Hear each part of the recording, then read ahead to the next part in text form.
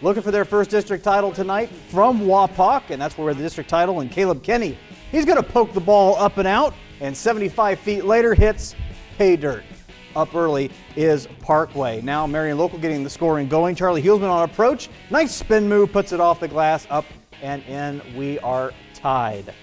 Now off the inbounds, Caden Slusher double clutches and finishes. This one back and forth. Mostly defense though here in the early going. How about Alex Iyink, the hero from earlier in the week? Moves open, knocks down the three-pointer.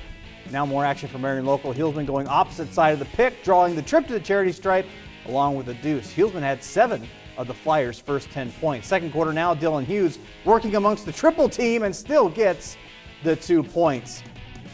Dylan Hughes getting the block here, but Nathan Ungren staying with it, putting it back up and in. Flyers up 2 at this point, but Parkway would move on as they get it going. They claim their first district title ever, 41-31. This one you can catch following the sports report tonight on WTLW. Caleb Kenny, 17 points, 4 boards. Dylan Hughes, 10 points and 5 rebounds. Parkway, the best team win-wise since 1980.